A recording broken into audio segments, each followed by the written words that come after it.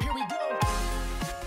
Ladies and gents, TFI here with a visual extravaganza for your eye holes. Before I get started, just FYI, I'm using Inventor 2017.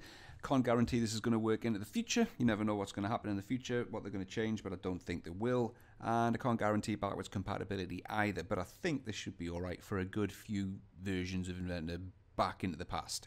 As long as you're not on something archaic, everything should be alright. Right, so what's the point of this video? Well, I'm just going to show you how to create your own texture based on the Autodesk Appearance Library, which has a source of textures stored on your hard disk, which you might not know that they're there, and you might not know what to do with them.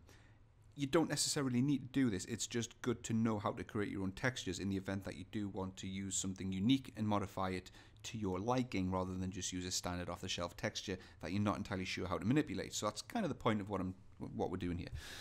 So if you go to the the Getting Started tab, go to Projects, and then select your project that you're working with, and then expand Appearance Libraries. Now, I think by default, Inventor uses this one here, the Inventor Material Library, which doesn't have that many textures in it.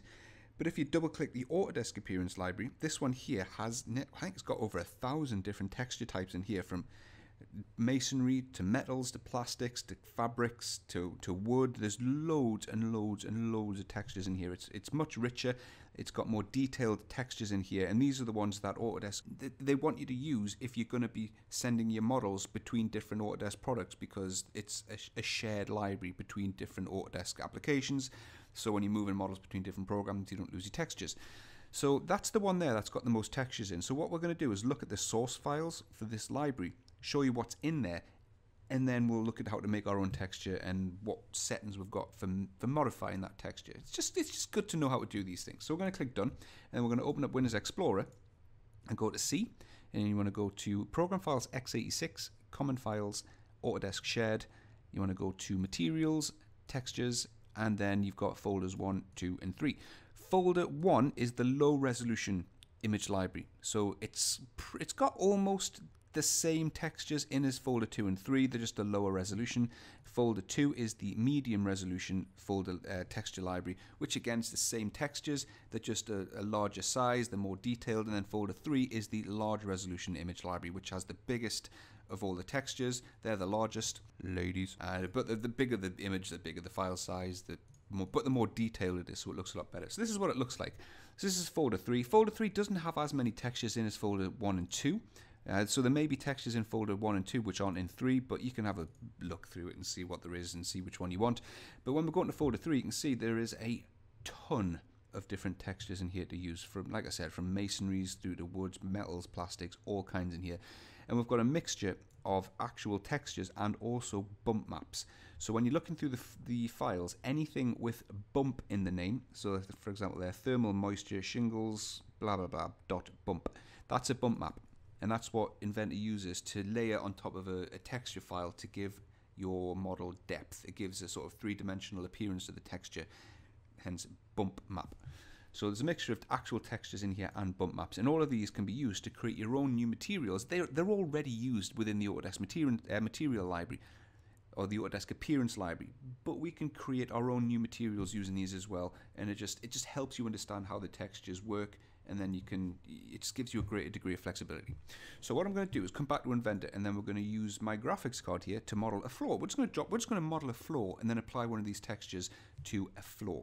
So we'll go to Assemble, create a new component. We're going to call this, I don't know, wood floor, and then just to be proper, we'll make it a reference part because it doesn't exist.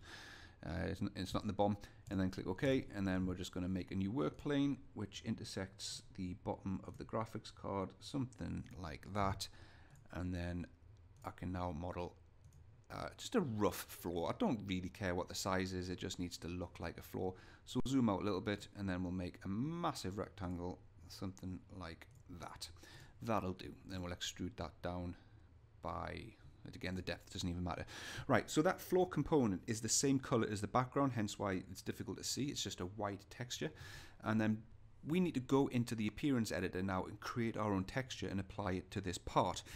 So to do that, we're going to select the appearance editor up at the top, and then as long as you've got the Autodesk Appearance Library active in your project file, it should give you all the textures here which reference that folder we were just looking at here. But you see what I mean? It's not easy to see what these are going to turn out to. They've tried the hardest. They've applied them to different objects like walls and cubes and spheres. But again, it's just personal preference. I find it a lot easier to recognize what the texture is by looking at a large thumbnail like this rather than them being wrapped around an object like this. So you can either use one of these straight onto the model, or we can just make our own. To make our own, you select this little globe down here at the bottom, and then it lets you make a new blank material based on a material. So Inventor's saying, right, well, what texture are you going to be applying? What kind of model are you going to be applying this texture to? Is it metal? Is it going to be wood? Is it going to be glass or plastic? And based on which template you use, it's going to give you a specific set of properties in this template which dictate how the texture is going to appear on the model. So if you select a wood, it's going to ask you, is it varnished? If it's metal, it's going to ask you, is it anodized? Is it aluminium? Is it brass? And then it'll change the appearance of the texture based on the template that you pick. So we'll go for wood, and then it says, right, here's a new texture. It's called it default wood, and it's just give you a bog standard default out the box appearance, which we're not going to use, obviously. So we'll start by giving it a new name. So we'll call this, I don't know, dark wood flooring.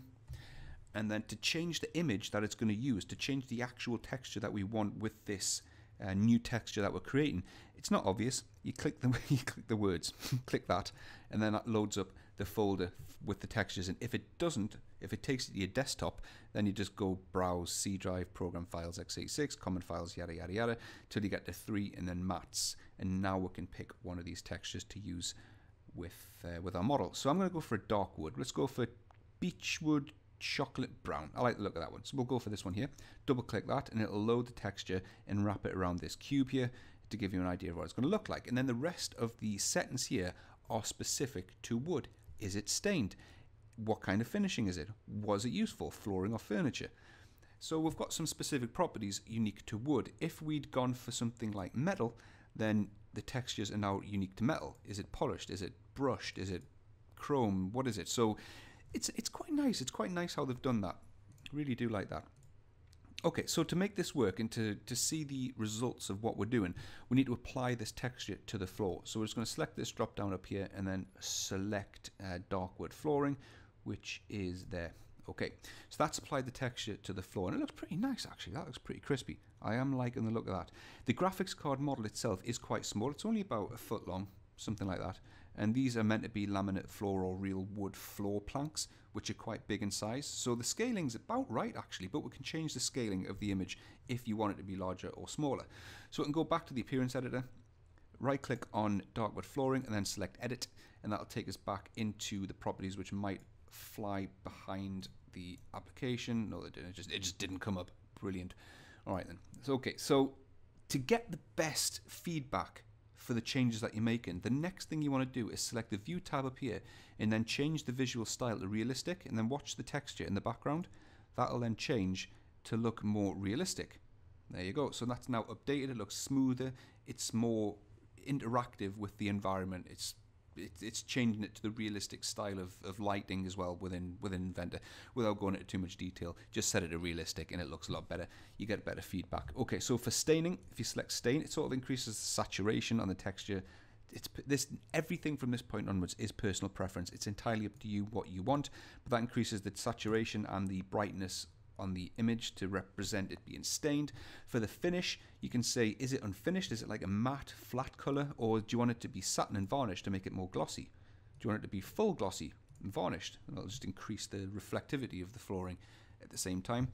And then we've also got this here, which is relief pattern. Relief pattern is a bump map, but it's not a bump map based on an image that we select from the folder. This is a bump map based on wood grain. So this is Autodesk saying, right, we've got a bump map, we've applied it to the model, or the texture, and just drag the slide bar here to increase or decrease the amount of grain effect that you want in the wood. So if we just zoom in to the wood just to see what's actually going to happen here, and then increase that, you can kind of see what it's doing. It's increasing the dimples in the wood grain, and it's up to you. It's up to you how much you put on this. Entirely personal preference. If you want the wood to really stand out, to be exaggerated, then you can increase that even further. If you want to just have a very slight amount of grain, texture, then you can just maybe leave it about there perhaps, and then based on the finish that you go for, you'll get different results. Obviously the most exaggerated of all the grain is going to be the high gloss varnish, which is that one there. But then obviously if you drag it all the way up, it just looks ridiculous.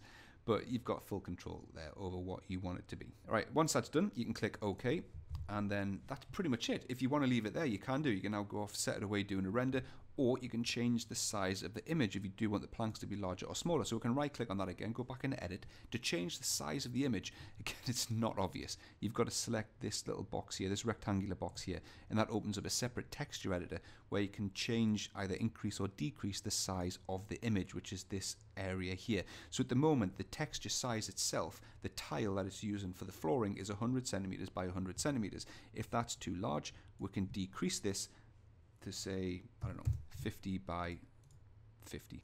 And then once that's done, you should see the flooring update in the background. Sometimes it doesn't happen absolutely immediately, sometimes it does. It's sometimes hit or miss, but fortunately this time it has updated straight away.